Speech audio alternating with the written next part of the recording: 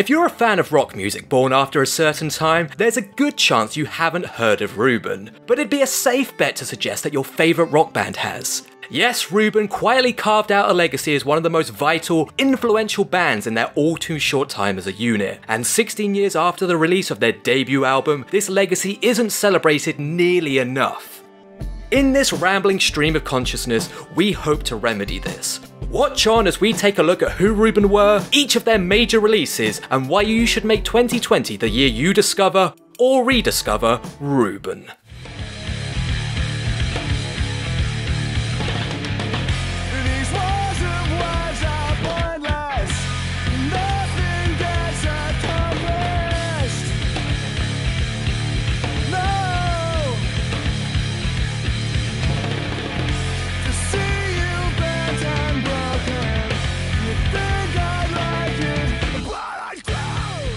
One of the leaders of the Farnborough post-hardcore renaissance, Reuben formed in 1998 when school friends Jamie Lenman and John Pierce met through a mutual music teacher.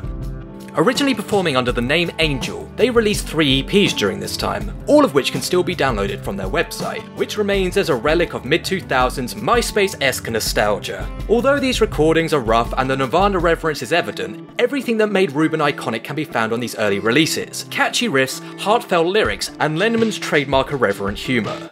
These are really boring outtakes. I've got some interesting ones in. It's rolling down, isn't it? Outtake. Oh, there's a chicken in the room! Indeed, many of these embryonic tracks would be reworked as B-sides later in the band's career. While building a groundswell of local support, Angel's big break came in 2000 during a Battle of the Bands contest of all things. Up against a panel of 12-year-olds, Lenman and co beat out the competition and won a one-release deal with underground record company Bad Music. They released Pilot the following year under the new name Reuben. But why Reuben? Well, the original idea for the rebrand was words from Reuben, but the consensus was this sounded far too emo, so they decided to condense it. However, the original name can still be found as a song title on Pilot. By September of that year, current drummer Mark Lawton had amicably left the band, later being replaced by Guy Davis, who would remain with the group until their 2008 indefinite hiatus. Not long after, they released their biggest single to date, Scared of the Police.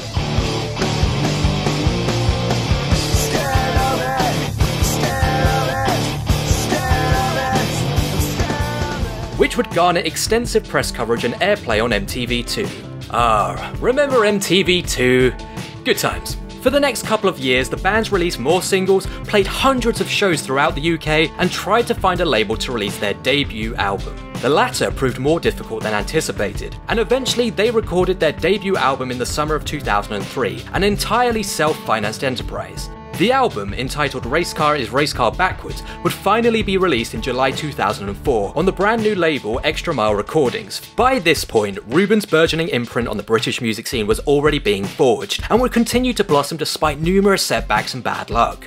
But rather than simply recount the story of the band from then to now, let's take a look at each album, dissect what made it great, and why you should listen to it.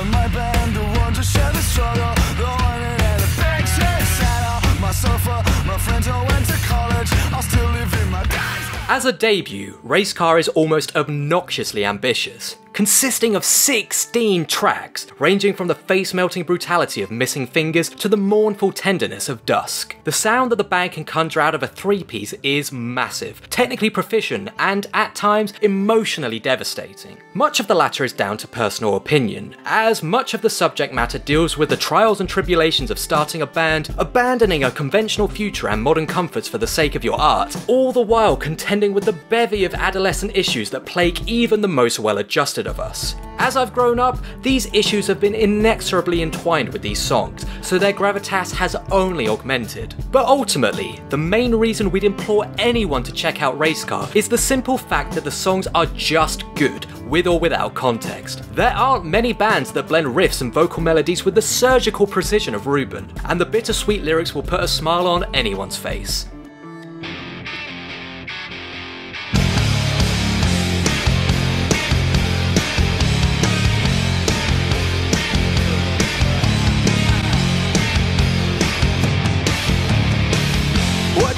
face, cause a grey had a bad day. Well, hooray, I've had a bad one too.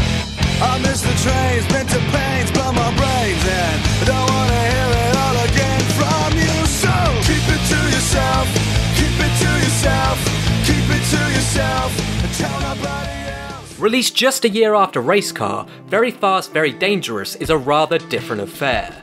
A much more traditional rock album, it spawned titanic tracks like Keep It To Yourself, Lights Out, and Flamethrower. In some respects, this slight deviation to a more radio-friendly sound had the desired effect, as in September 2005, the band played a 3-song live set on the Zane Lowe Show on BBC Radio 1. This additional exposure was also supported by an EU tour with Canadian legends Billy Talon, the first time Reuben had toured outside the UK. But in all honesty, calling this album traditional is doing it a disservice. It still traverses a soundscape that ranges from brutally heavy metal to melancholic love songs with ease, and contains within its tracklist the saddest song ever written. Return of the Jedi follows the narrative of a band struggling for their art from the previous album, and evolves it into a snarling, bitter 7-minute prog classic. Chronicling the financial and emotional toll that Lenman was enduring, it's heartbreaking to hear a musician fall out of love with his dream as the reality of business takes grasp. In hindsight, the fact that it was this that spelt the end of the band makes it even more poignant.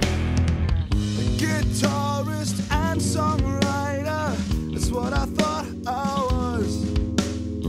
I never had no dreams of being a waiter, but these here helmet rip-offs, they don't buy my lunch, so I will get a real job in the office,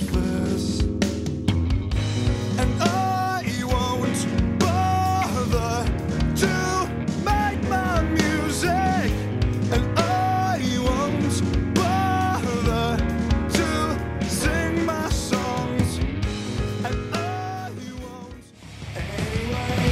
anyway. I wanna be just like you, get myself a job and a really cool tattoo. I wanna be just like you, get myself a job and a really cool tattoo. I'm walking home beside you, hair is long and blonde and your eyes are both bright blue. I wanna be just like you in all I do. Despite selling modestly well, Very Fast didn't make enough of a return for Sony, and consequently Extra Mile were forced to drop Reuben. Faced with an uncertain future, they decided to start their own record label, Hideous Records, and in 2006 returned to the studio to record their third album, In Nothing We Trust, which would be released the following year. Incidentally, this would become, without a doubt, this writer's favourite Reuben album.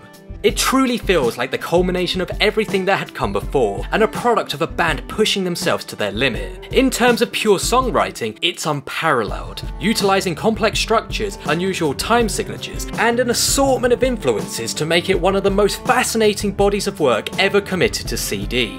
From the opening track Cities on Fire, to the catchiness of Deadly Lethal Ninja Assassin, to the emotion of Good Luck, it's a journey that ideally should be enjoyed in one sitting. It's raw by design, and the aforementioned complexities can create a barrier to entry to the untrained ear. So if you're coming into Reuben blind, perhaps start with the earlier albums, but give it the time it deserves and you'll find an album that's satisfying, genuine, and thought-provoking all in equal measure.